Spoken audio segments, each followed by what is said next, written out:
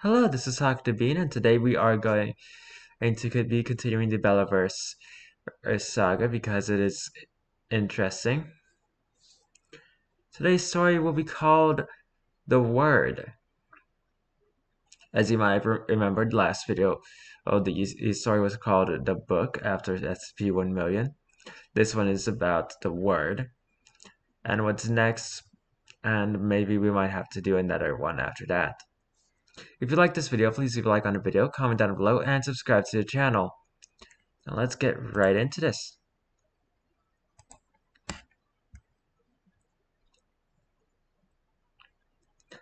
I turn at the noise. Brother Aloy's face peers at me from beneath the hood of his robe.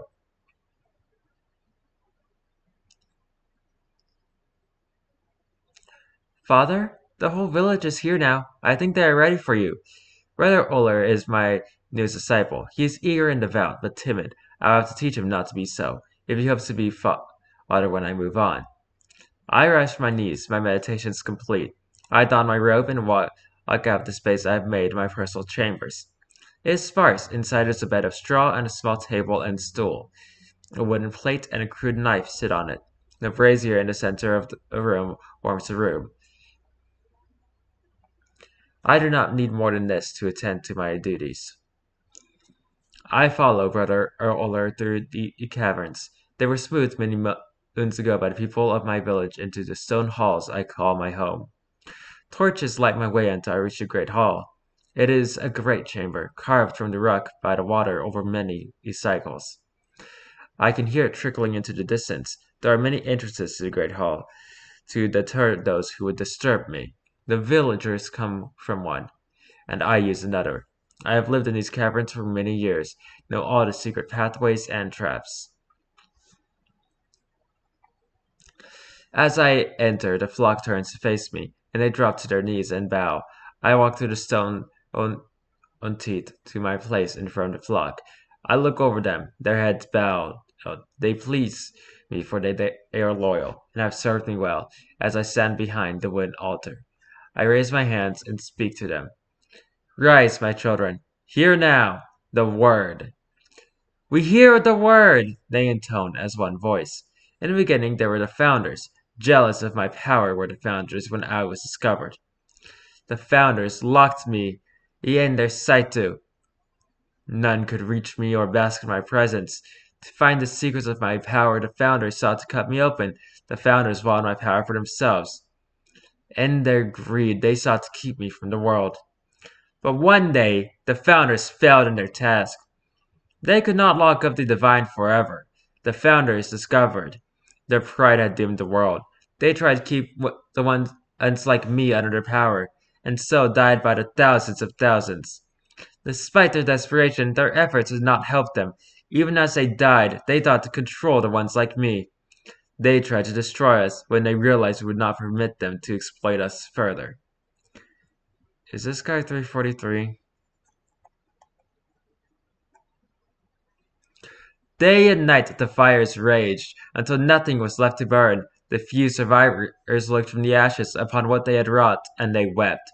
They knew they had caused their own destruction. The founders had paid the price for trying to keep those like me in chains.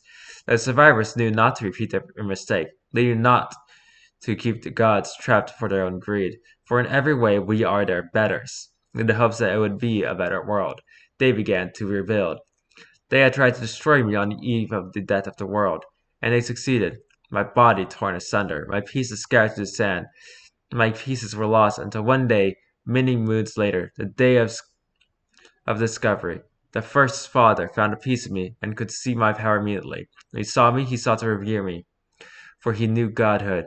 He gathered more to him to rejoice in my presence. Their false gods were renounced, for even their power had not been enough to defeat me. Gear, the hoarder of knowledge, Drakgin, the indestructor, Albert, the judgmental, York, the liar, all were tested against my power, and all were found lacking.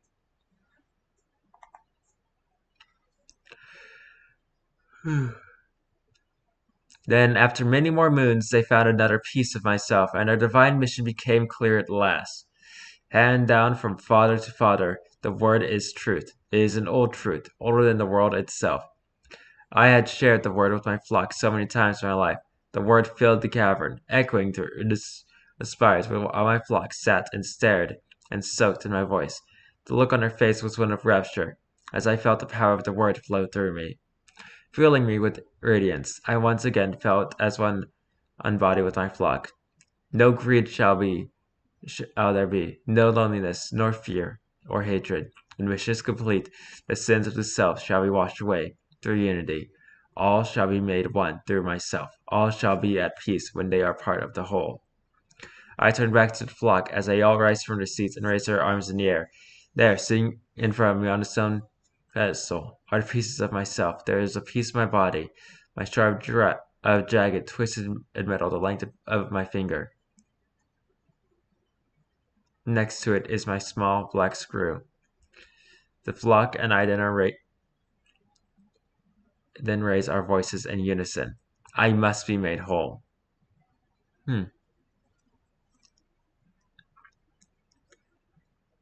I'll be looking into who this odd deity made of, I'm guessing, metallic things might be, but I have a feeling it might be Mechanite or Mechan.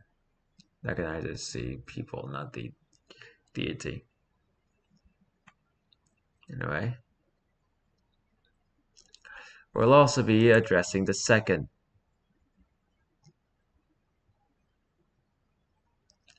Because I think we still have time. Yeah, we still have time to fill. And honestly, it's better this way if we just simply try to get through these as quickly as possible. Anyway,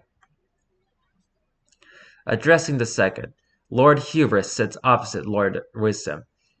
He is the type Qatar, and his symbol is the crown. To his right is the unknowable, which is invisible and colorless to only him, as he refuses to look upon it. To his left is the courageous, which is always a thorn in his side, as he refuses to concern himself with it.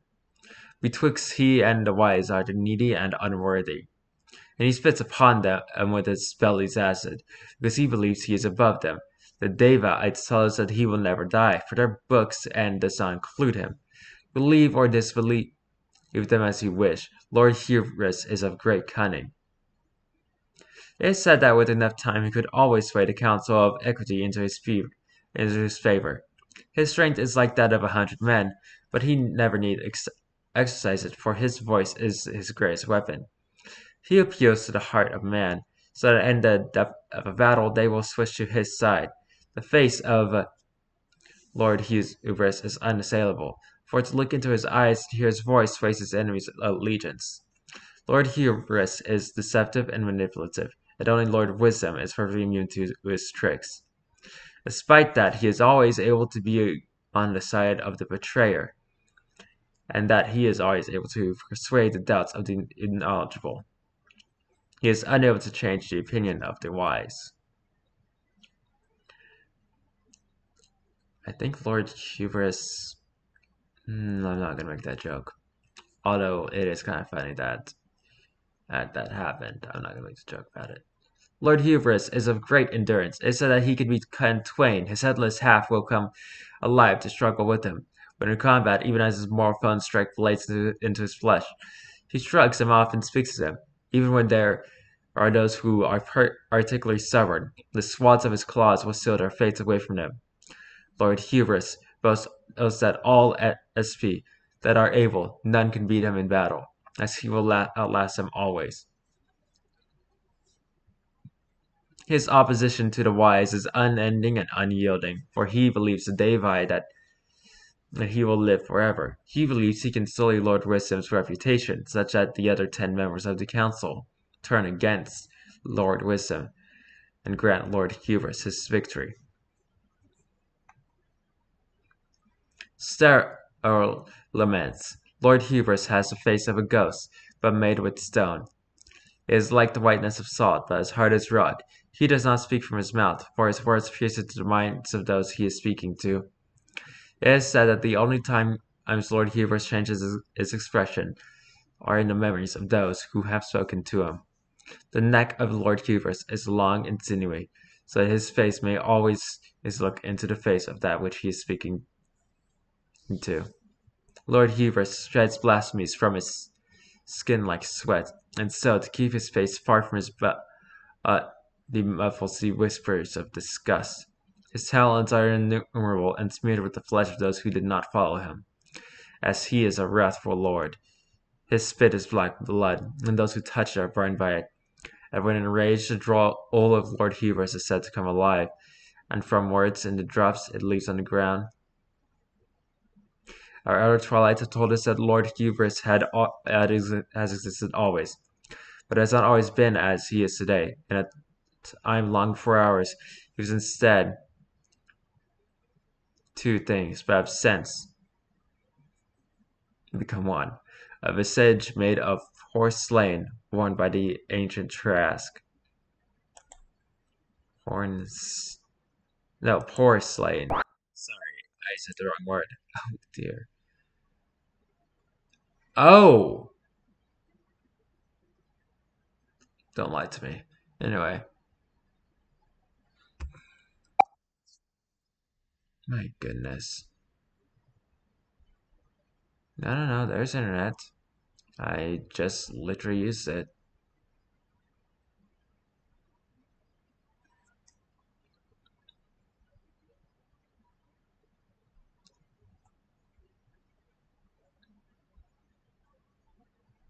Hmm. Oh well. That's the mask.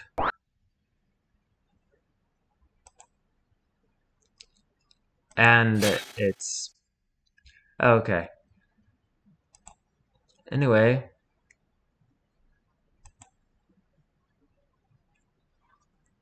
that was